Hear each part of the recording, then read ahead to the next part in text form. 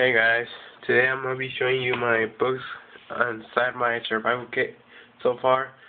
My first book is on survival and my other book is on the United States Marine Guidebook. I'm going to use books because maybe when the world ends there's not going to be internet, but the internet was developed by the military and it's supposed to survive nuclear war.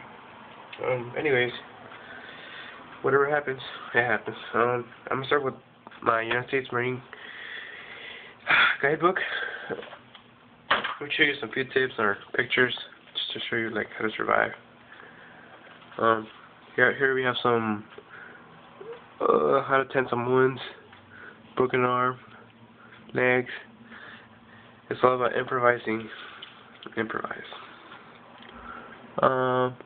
Make one of those to move your friends or whatever out of a danger zone into a safe area. How to carry your buddy. There's different ways how to carry him if you can stand up. This is how you start. Go up the list, and this is how you should end up.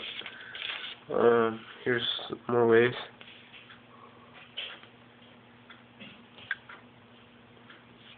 This is more difficult. This one, yeah, same one, difficult. I had to use this one last week. One of my friends got injured in a soccer game and had to carry him out of the field like that because there was no medical staff around. So yeah, pretty important. Oh, how to use a river.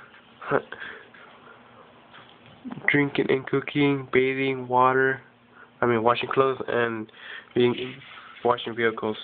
It's how to purify your water inside a canteen. What to do with human waste. You should bury it because it might start bacteria and diseases. You don't want that. And these are some of the signs you might see out there. Gas, bio, auto, and gas mines. I don't know what that is.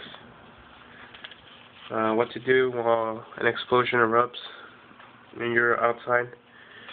Wait 90 seconds in your bunker until all debris falls. Tanks are an excellent protection. And here are some more examples. Oh, and if you come across some grenades, here's the proper way to throw them. Start an A, B, C, and then work yourself down the list. When you're standing up, these are on your knees, down here. If you're laying down on the ground. And that's about it for this one. There's a lot more stuff. Fitness. Here's the table of contents. Oh my god. It's all the contents. Here, I'm gonna show you my other book. This book is survival. 70. I don't know what that means. It's not in the back. Yeah, I'm sure some few pictures like the other one. Here's how to. Oh, it's gonna be hard. How to signal an airplane. Here are all the different signals. Oh my goodness, if we can get it in the frame. I don't know if you guys can read it, but each sign means something. Here, let me go to my other one. How to find water. Keep your water.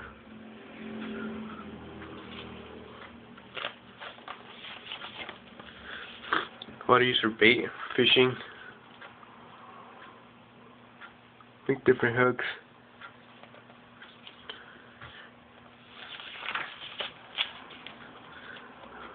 Make some traps to capture those little animals or big animals. I've seen traps like they can catch like up to like fox or like big lions. That's a lot of food when you're surviving. Oops. How to start fire. There's a few methods. Fucking speak. How to spark.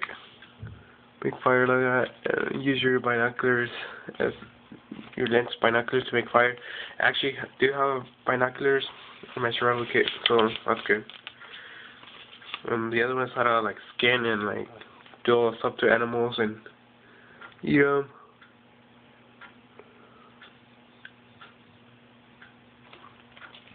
For animals.